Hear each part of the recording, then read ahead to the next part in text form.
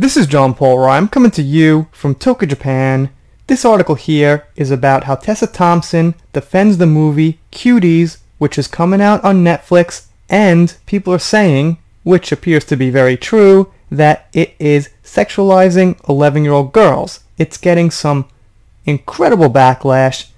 The YouTube trailer for the movie has almost 600,000 dislikes right now, and it is just getting completely trashed.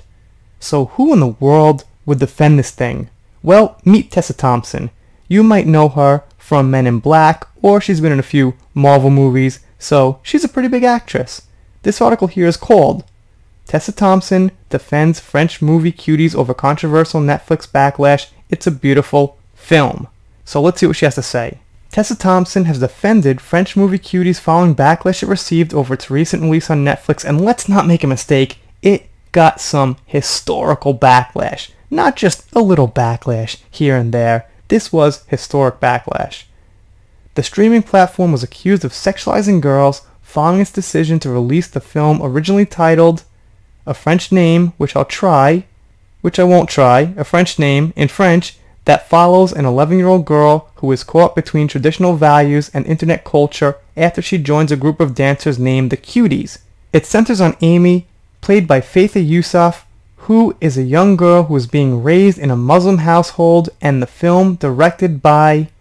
Wow, that's a French name. I really am not going to try this French because I know I'm going to make a mistake. So, let's just say Ducouré, maybe that's right, premiered at the Sundance Film Festival this year. But following news of its release on Netflix next month, the movie is now being dragged online, and a petition has garnered more than 20,000 signatures, make that more than 200,000 signatures in 2 days.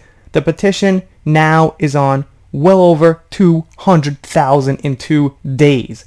They wrote this article, I think, like 48 hours ago. It was on 20,000. You guys wrote too soon. Okay, so let's see what she tweeted out. And by the way, these French words, I am not trying them because there is a 99.9999999 chance that I will make a mistake. Cuties is a beautiful film. It gutted me at the Sundance Film Festival. It introduces a fresh voice at the helm. She's a French black woman mining her experiences. The film comments on the hypersexualization of pre-adolescent girls. Disappointed to see the current discourse. And they mention here that she's also from The Avengers, which was the Marvel movie I was thinking about. So, oh man, here's the thing. Like, this director is a woman, and we want to see more good female directors. And I think it could be that Tessa Thompson is defending her because she's a woman and giving her a huge pass on what's going on in the film. Now, let me say the French film was marketed differently than the American film, from what I understand.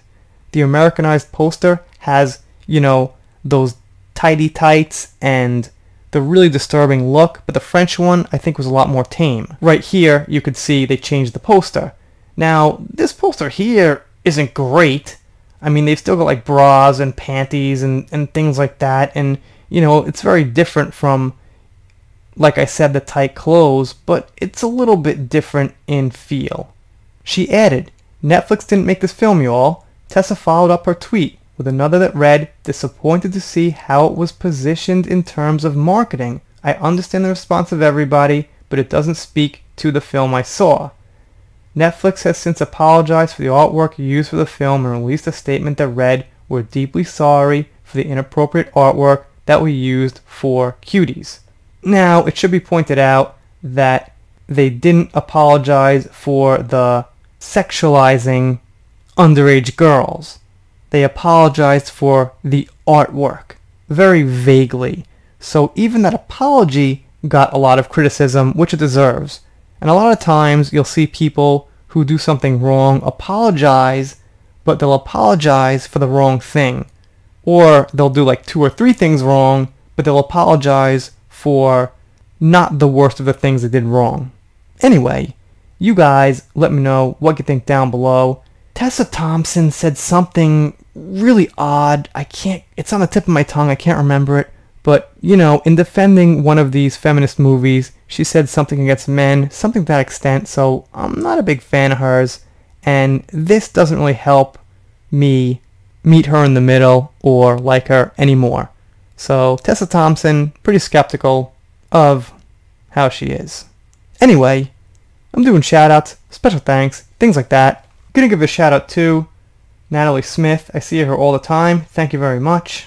Also a shout out to R. Christie. I see you here all the time. Thank you. And also Rob G. If you're not subscribed here, consider it. I'm doing pop culture, depth first heard, Hollywood stuff, a little bit more these days. If you subscribe, you'll get videos, some nice photoshops, some mistakes. If you don't subscribe, well, I'll be pretty sad, but I'll get over it. See you next time.